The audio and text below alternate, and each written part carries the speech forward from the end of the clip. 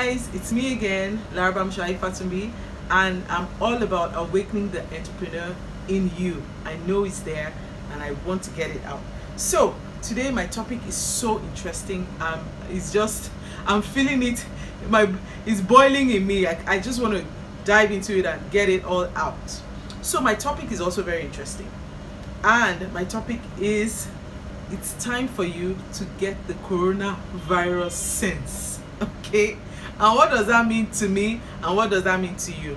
Okay, now in my last few videos, I remember I talked about the fact that if you feel you have the entrepreneurial thing in you and you want to pursue entrepreneurship as a lifelong thing that you want to do, take your time, get into it. If you're working somewhere you don't like it, have an exit plan and all of that. And that was good for then. But between that time and now, a lot has happened. A whole lot has happened, you know. And this is what leadership is about. Good leaders must plan for the inevitable. Good leaders must plan, and when craziness happens, you adjust your plans. So for me, I remember I said at the beginning of the year how I went on my holiday, set my goals, did my vision board, all of that, came back to start executing my goals, and I have started executing my goals. But for me, a major part of my goal is China. Major.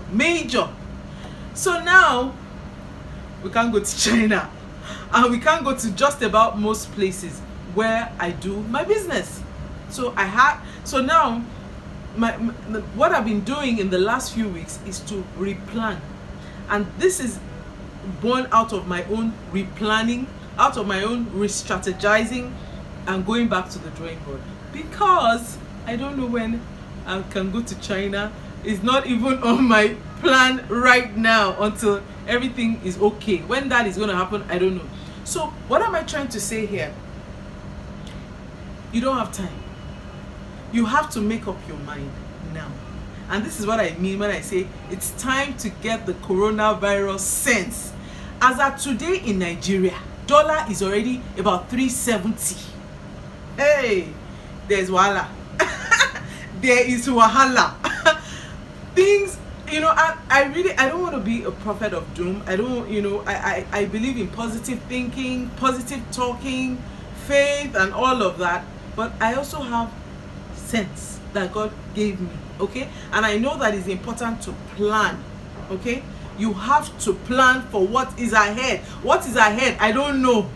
But right now, it's not looking too good. If dollar is already 370.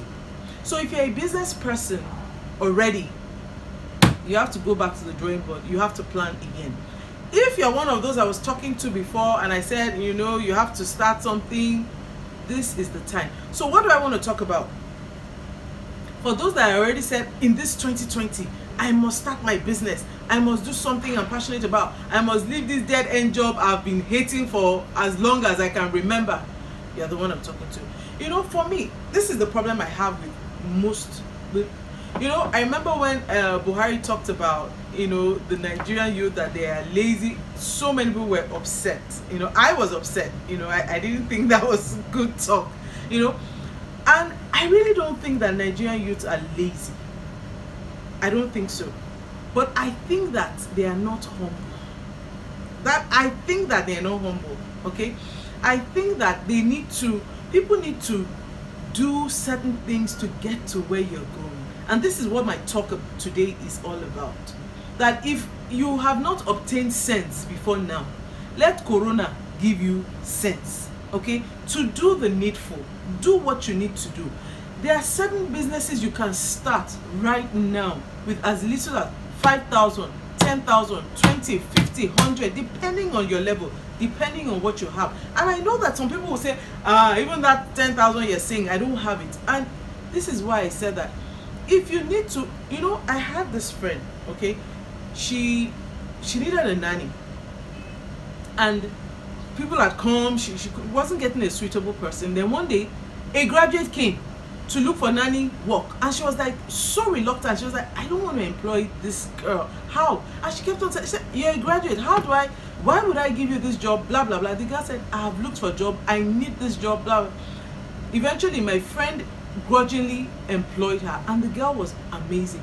Within 3-4 months or thereabout of working for my friend, she had started traveling with her. She had started going to Singapore, because my friend travels a lot. And as at the time the girl came to look for this job, she did not know there were traveling perks involved. And she didn't do this house girl work forever. She did it, she raised money, and I want to believe today she's doing something she really wants to do. And this is how life is. There are times you have to do what you don't want to do so that you can get what you want to get. I did that. So I remember after school, I was already a law graduate, I passed, that was not my problem. But I remember I wanted to have my own money, to do my own business. So yes, I got the opportunity to travel. I know everybody doesn't get that opportunity, but then again, we have people that get the opportunity to travel and they don't do nothing with that opportunity.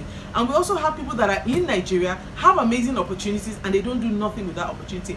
What did I do with my own opportunity? Good question. I got a job, okay, working.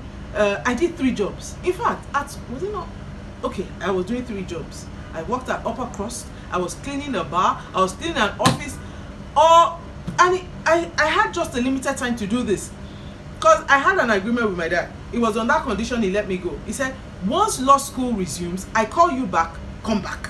I said, okay. So and I didn't even know when law school would call us back.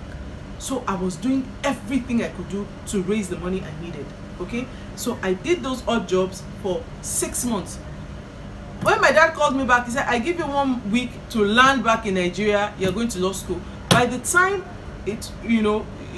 all was said and done, I'd raised almost £2,000 because I bought nothing. I was just saving my money to start business, and it really worked for me. Okay, I had some other support system, but truly 90% of everything came from what I did, from my hard work, from humbly. I'll get to that bar sometimes and I'll knock, because the bar where I work, the husband and wife lived upstairs.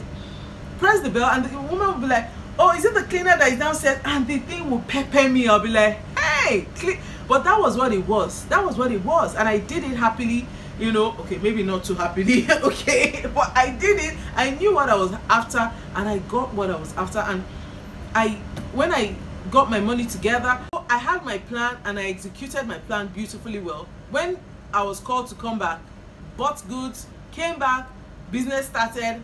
20 years later, I'm still in the business. Okay, so what am I trying to say to the young people out there? Go and do the needful. I don't know what is going to happen in Nigeria, okay, where they are done budget and they had planned a certain amount that was going to come in from oil. Corona has come and the story has changed. What is your own story going to be? Are you still going to be waiting for a job, looking for this and talking about what is not working? There are many things you can do. So let me go into them. For me, maybe because I'm into buying and selling, that is always my number one thing. And don't tell me you don't have money, I've told you, and don't tell me you don't have an uncle or aunt to help you. Go and look for some odd job to do. Raise capital, enter Wuse Market, enter Karimu or somewhere, buy stuff, come out of there, bring it to town, repackage it, rearrange it, add your swagger to the thing, and sell. Sell. That is what you need to do.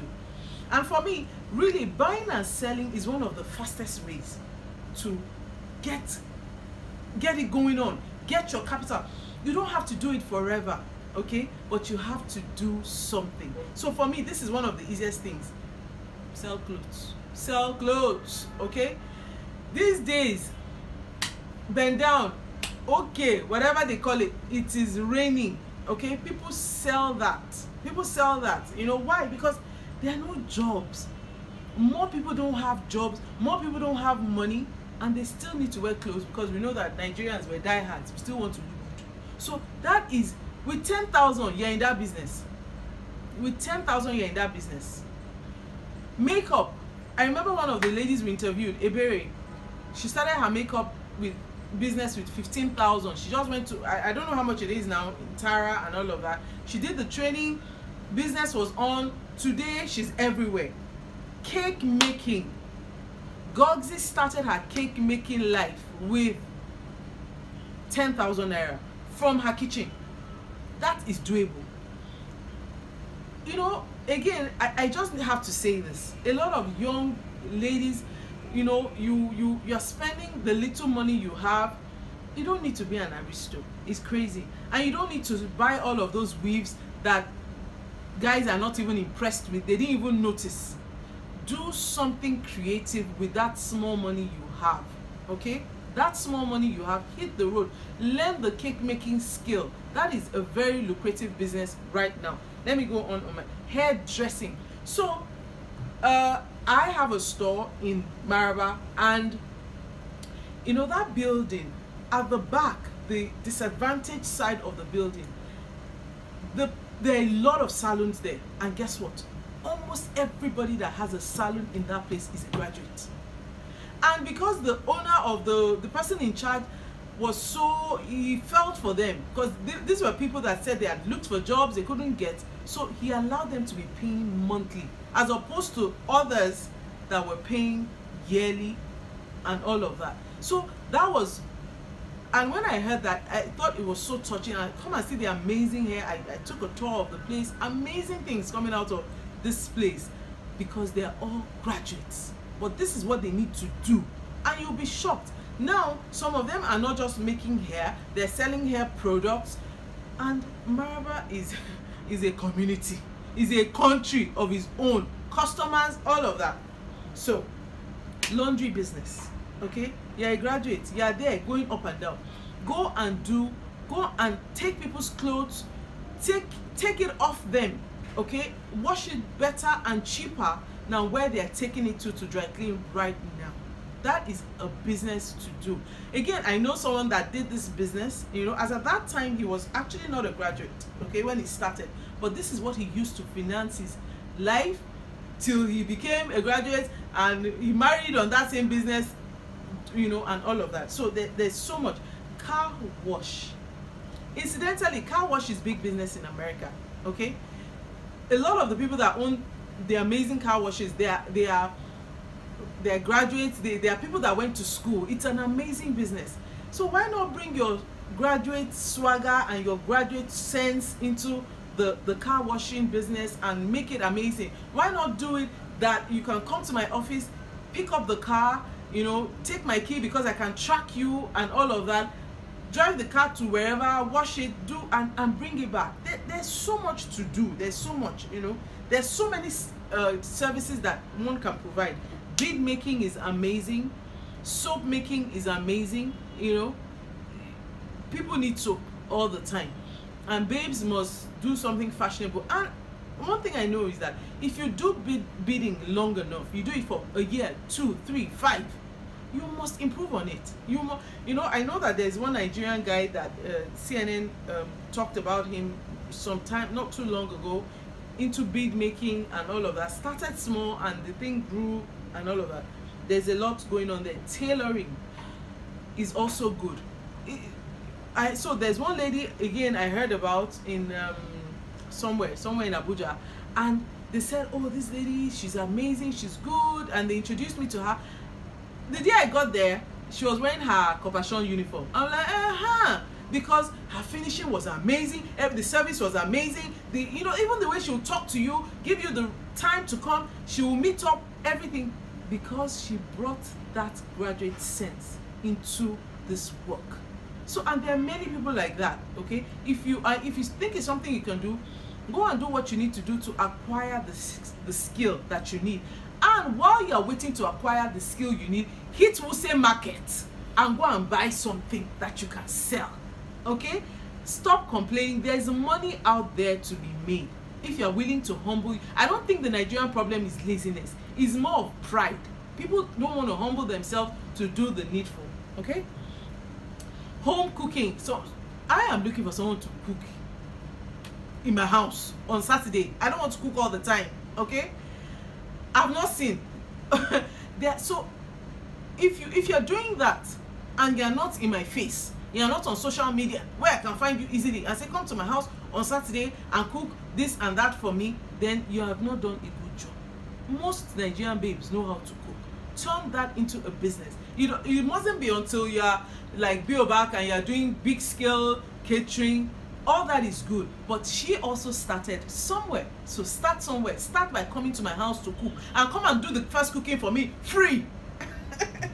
So there's a lot that can go on there. Catering, small chops, a lot. I probably will not do cooking for any amount. It's not my thing, but for a lot of babes, it's their thing. They love to do it. Okay, even those that you're just, maybe you're a full-time housewife, you love to cook for your hobby, this is the time to monetize your skill.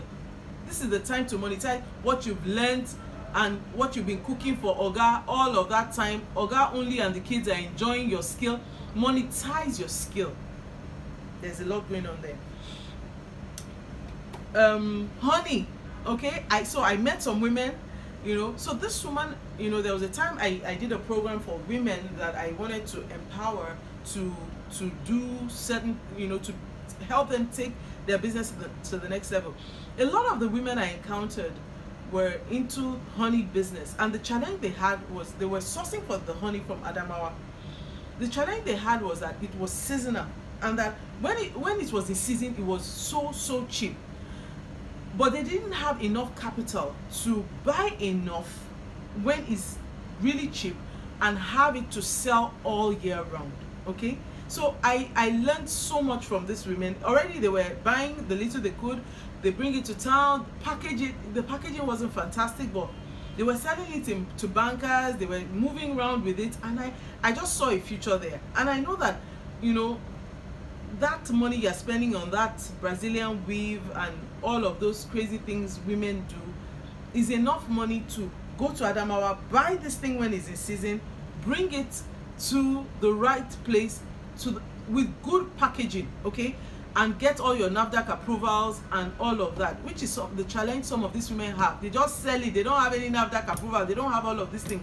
This is why you went to school, to be the bridge. There's something there. Another one of the women I met was into tomato paste. You know, she would package it. You know, bankers and a lot of these career women, they don't have time, okay? So she has done the tomato, pepper, onion mix, and she's selling it. So you just buy it, sweet tasting mix, heat it. Once you put it on fire, the thing is, before you say whatever, the thing is ready. So there's so many businesses, so many businesses. There's internet business. If you don't have the skill, acquire the skill. The people that have this skill, they don't have two heads. Social media marketing. For me, for the longest time, I've been looking for someone to do social media, to handle my social media marketing. And I have a number of friends that have said, please, you know, when you get, we've not found till date. And I know there are a lot of young people that have that skill, okay? And I get that you want to work for yourself, but you can, it's something you can do it. You can do mine, do yours, do about 5-10 people's own. You're getting the money, and if you don't want to do it forever, you don't have to do it forever, but do it while you can do it. Raise money and take your business to the next level. That's what it's about. Corona sense, you have to I don't know what's gonna happen. Small scale farming, okay, fish, this, that, you know. I'm not a farmer, I don't know everything about farming, but I know that you know, one of the times we were training teachers to teach entrepreneurship in the public secondary schools in Abuja. One of the schools, I think I don't know which one now, but one of the schools, they are already their teacher, I think they are a Greek teacher, and the students, they are already doing farming in the school. That was amazing for me, and I think it's one of the biggest public secondary schools in Abuja. They're already doing farming. So there's a lot that, and they started with just little money, okay? So a lot can be done there. So let me end with what I said, okay? For me, but this is what I know, this is what my area of specialty, buying and selling. And but before I go there, let me say my no-nos, okay? Blogging. If you're just starting, and that's the only thing you want to be doing, the hunger, before the thing will catch, you will see fire. So you better be doing something else. While if you are really passionate about blogging and all of that, it's good, okay? But we know it takes a long time. You don't have to suffer that here, okay? Do something else like buying and selling. Go to Wuse Market, go and buy sweets and come and repackage it and sell it to parents, sell it to kids, take it to school. There's so much. Buy wristwatches. You'll be shocked what you can get in Wuse Market. You'll be shocked, okay? So contractor is not work. Government contractor is not work, and you can't build a life on that. You can't build a family on that. A lot of people have gotten into trouble because of. It's good if you get it and it happens, okay, good. But what most people do is to start pursuing the next one instead of putting that money in a business like buying and selling, okay? And Oga, let Madam do something, because we should get corona sense. So even if you don't want her to go out for whatever reason, there's so many things you can encourage her to do at home. There's so many businesses you can support her to do today in 2020. There are too many things to do. It's good that she cooks and she cleans and takes care of you and the kids and all of that, but you know that we don't get paid for that, okay? And we need to get paid, because this is 2020. It's good for her to have her own money so that she can sort her little problems and sort out one or two things, and even help you when you are stranded, in case you are stranded. So support her now that you can, so that she can also be doing something, she can be productive, and she can add to the family finances and help when necessary. So with these few points of mine, I believe I've convinced you that if you were delaying before, there is no time to delay any further. This is the time to get coronavirus sense, because if dollar is already 3 something, we don't know where we're going. Do the needful, okay? Do what you need to do to get by. Plan for the future, because we don't know what the future is even looking like now. The whole world right now, corona, we don't know what is going to happen. So this is the time to jump in. This is the time to dive in and make your dreams happen.